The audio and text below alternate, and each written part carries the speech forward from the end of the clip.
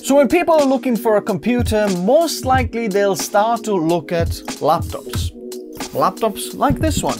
You want something small, something affordable, perhaps something to do just your everyday tasks on. Perhaps even photo editing. Maybe you're a creator, you want to do some simple photo and video editing, and then you're thinking, you know what, I'm gonna get a laptop. But what if there is another option? What if you didn't buy the laptop, but you bought this instead?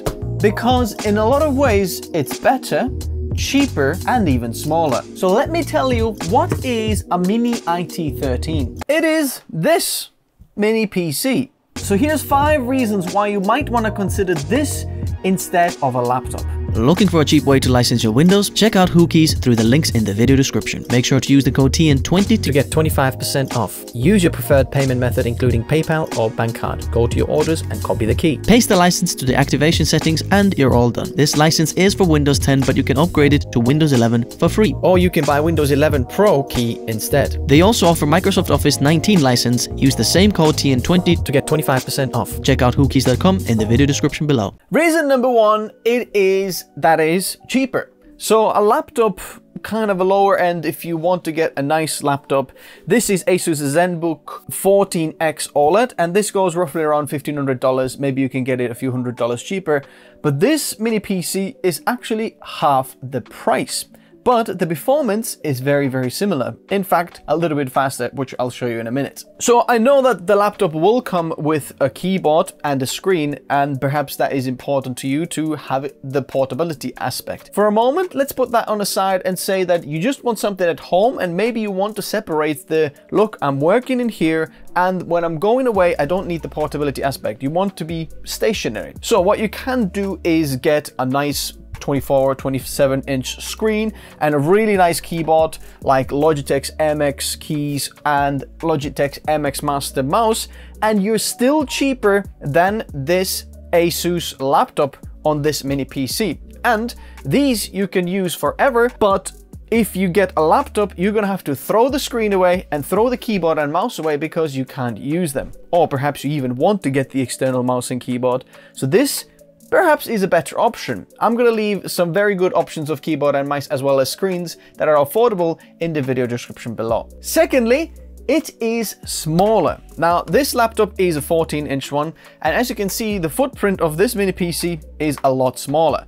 Now, this is attached to the power, which obviously the laptop, you don't have to do that because it's got battery as well. If it's on battery, it's actually slower, much more slower than when it's plugged in. That's another interesting bit. But the actual footprint of this is smaller if you're looking for a desk replacement. Let's say you do want to make a kind of a desk station setup, then you do have to get a screen and you plug your laptop in. It's going to take a lot of space on the desk. But this guy here, you can attach in the back of the monitor and your desk is going to be completely clutter-free or device-free. Number 3, the mini PC has a much better I/O. A laptop will usually have something like 2 USB-Cs on the side, 1 HDMI, mic and headphone combo jack, and maybe you get 1 USB Type-A on the other side. But let's have a look what this mini PC offers. Firstly, on the right side, we've got a full-size SD card reader that roughly goes around 100 and a little bit over 100 megabytes per second read and write speeds, which is nice for creators, even if you want to do ingest or something like that. On the left side, we have a Kensington lock, if you do want to lock it into some of your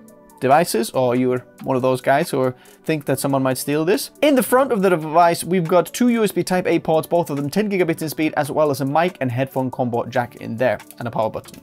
On the back of the device, we've got a ton of things going on. We've got 2 USB Type-Cs, which are actually USB 4, and up to 40 gigabits per speed bandwidth, as well as display output. And we've got another 2 HDMI ports, so you can attach 4 displays up to this PC and up to 8K resolution, which is absolutely insane. On top of that, we've got another 2 USB Type-A ports, one of them 10 gigabits and one of them USB 2.0, as well as a 2.5 gigabit LAN port. Altogether, this mini PC has so much more connectivity ports than a laptop. In fact, even the best laptops might not have as much ports as this one here. Number 4 is the display outputs. I already mentioned this in the inputs, but on the laptop, we only are supported 1 or 2 screens, 1 HDMI output, and you could get another display out through the USB-C.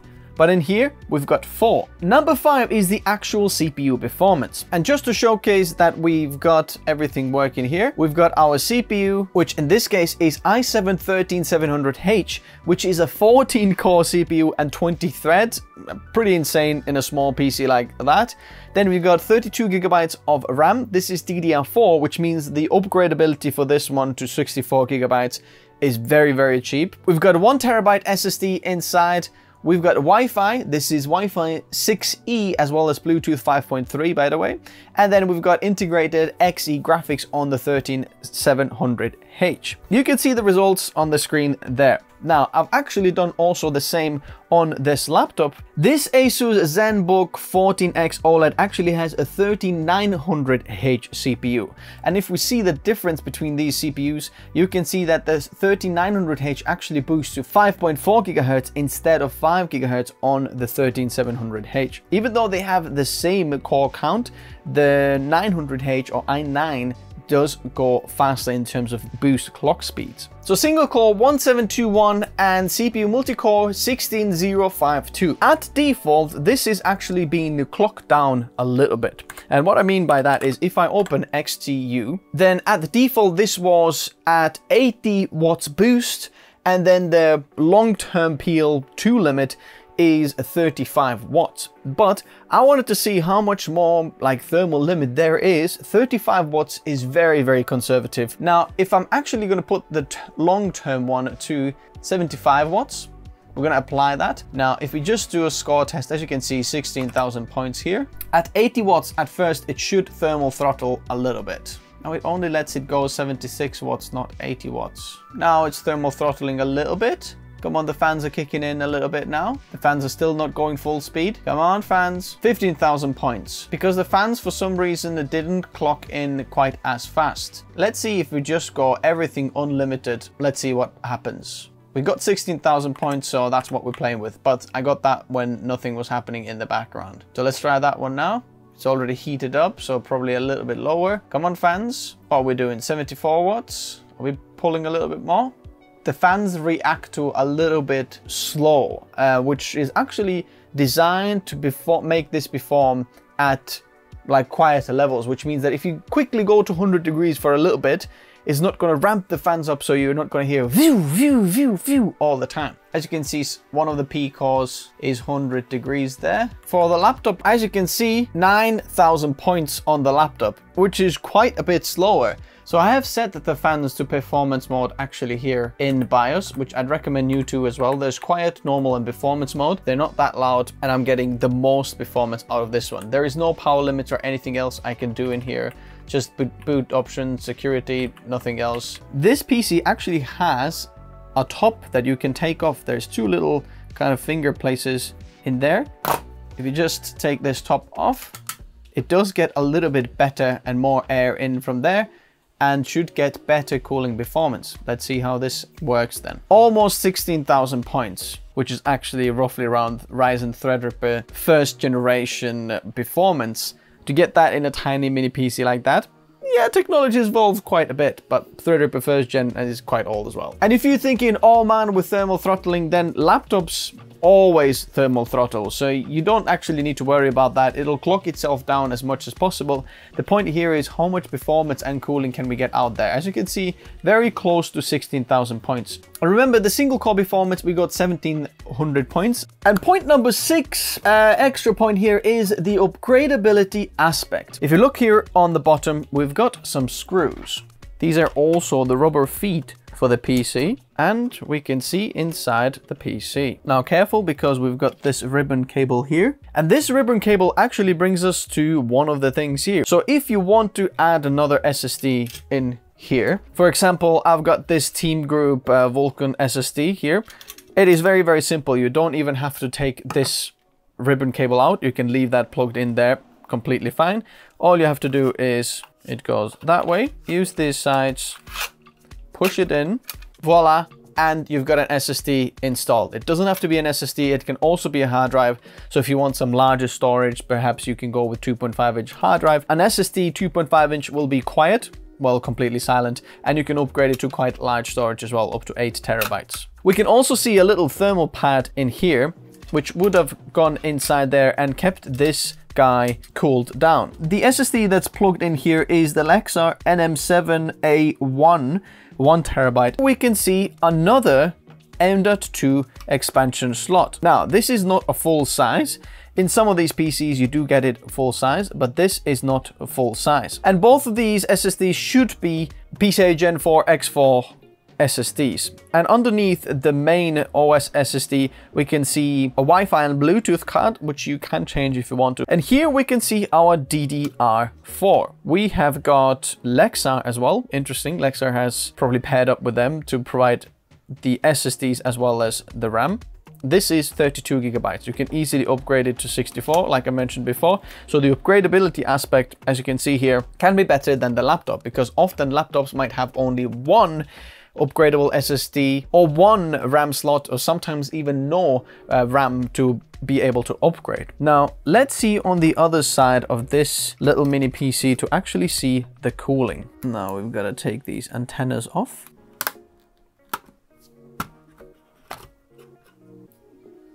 And as you can see, this is our whole PC here. The SD card slot, reader on the side, everything that you need to upgrade is on top, very easily accessible. But the CPU that you don't really need to upgrade or do anything with is on the other side. But while we're here, let's take a look if we can make anything better. So here we can see the fan. It's a blower style fan that takes in the air from there and then blows it out from there, which is a little heat sink. Now, to do this on a laptop would be a lot harder and a lot more taxing, because you might actually break there something a little bit easier. We can take the fan header out from the side and then we can fold it forwards just like that. There is only one heat pipe that goes around and then it is attached on this heatsink on the bottom there. Underneath there we can see the CPU, and we're actually gonna undo this to see what the thermal paste application is like on this CPU. As you can see, here's all of the thermal solution. You can see there is a little thermal pad that also cools down the power delivery on these VRMs there through this tiny little bit in there. And as you can see, this thermal pad is actually put in a little bit wonky, so it doesn't get proper coverage on the side there that it should be. So we're going to fix that. I'm going to put it just the other way, so we should be getting a little bit better contact there. You can see the thermal paste application is quite all right, but it looks quite solid. So we'll see if we can change that to something better. All we have to do is take a little bit of toilet roll, put some pure alcohol on it, and firstly, let's clean the CPU here. Now, one of the first things what we can see on this chip here is that it is a chiplet design. We can see a chip on there, which most likely is the graphics, and then here we have the CPU. And then let's clean this here as well. So you have to be very careful, because if that cracks, if you like drop something in there, it can crack very easily. So what I'm going to do is I'm going to take a bit of Arctic MX6, and I'm actually going to put firstly some on this side here. So what this is going to do is basically help me glue this thermal pad to there, so it would make nice contact and keep it nice and cool. And then we're going to take a nice slab of thermal paste. Then I'll take a tiny little spatula and spread it around, making sure all of the CPU die is nicely covered.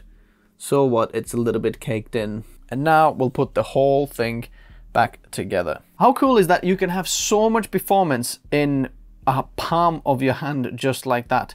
Now, putting these Wi-Fi and Bluetooth antennas back can be a little bit of a pain because they're so small. There we go. And this plastic protective film will keep them from actually coming off. So I'm going to glue that back in there. RAM goes back, the ribbon cable back. Make sure you put it the right way.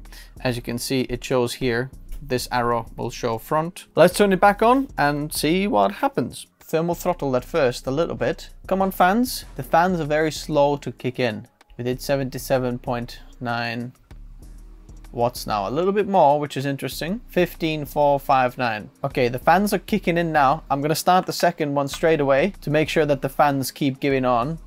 I want to see if we can actually get a better result. As you can see, we're not thermal throttling now. Okay, now we are at 77, 78. As you can see, we're pushing a little bit more now. the fans keep being on, I think we're gonna get a better result this time, just because the fans keep cooling it down. As you can see, we're 73 watts, which means it's trying to push for higher clock speeds. It's not lowering the wattage and can keep the higher clock speeds. And we're 98 degrees, we're not 101 as we were before. The fans are going now. I think this is going to be higher score now. Watch this. Boom. 16,123. This PC is trying to be quiet. And then when it gets louder, when the fans kick in, there is actually more performance there, but it values the quietness a little bit more than the performance. So, but if you do need something like a long-term performance, just once the fans kick in, the PC can actually boost itself a little bit higher.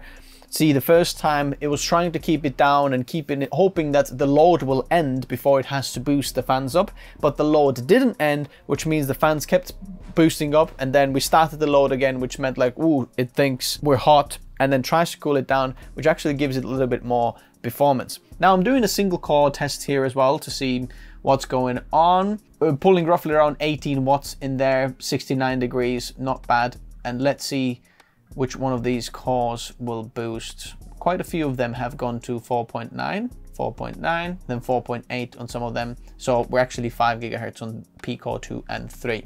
The interesting thing is I did the test on the laptop, and as you can see, laptop is completed now. 9,753 points, which is actually quite a bit lower than what I got previously. I got 16,000 something points no, actually I got 14,000 points with the CPU and 1,700 points with a single core. But that just shows that sometimes the laptop is even more thermally strained because it might not have the power to just push on the CPU, especially if you go in some of the lower end ones, what we can see in here. But there are some downsides. The GPU power on this here is not the best. If you go with a laptop, very often they will throw in a low-end RTX 3050 like what we have in here, or something else, which is better than the integrated graphics on Intel's bit, but that will make the laptop quite a bit more expensive. And if you don't need necessarily an RTX GPU, even if you're doing photo editing, for example, the integrated one in there is very, very good. And especially if you're doing video editing, the reason for going with this option here is because we have Intel QuickSync. The Intel QuickSync works here very, very well. If you're using some very, very hard codecs like a 10-bit 422H.265, which on AMD system or AMD iGPUs will not be able to decode, this guy here will browse this through very, very smoothly on any of the timeline that you might be using. So any mirrorless camera footage that you might have, this guy will do it very, very well. If you are using complex timelines and, you know, adding lots of effects and things like that, then obviously this is not the PC for you. And perhaps then you want to build yourself your own, which you can find some build guides in the description below if you do want to build that. And you have budget from 750 to 5,000 plus. There is a video for you. You can check them out. But the downside is you can't actually upgrade a dedicated GPU into here. There is no way of doing it. You can do some, you know, Frankensteining and get an external GPU somehow connected to the M.2 spare slot in there, but that is not really advised and I wouldn't do that. But as a beginner, or just to get going, some everyday stuff or just some work related things, perhaps you don't need that. You want something just for your office, just when you're working from home, you're doing emails, you're doing a lot of different things. Perhaps you want multi-screen setup and do a lot of productivity loads at the same time. This guy is absolutely amazing at that because it does have the CPU power and the GPU power to do that, as well as photo and video editing. The other downside is it doesn't have a screen or speaker, which we mentioned there. So if you do want to listen to something, you might want to get extra speakers, or perhaps your monitor has the speakers, just something to consider about this one.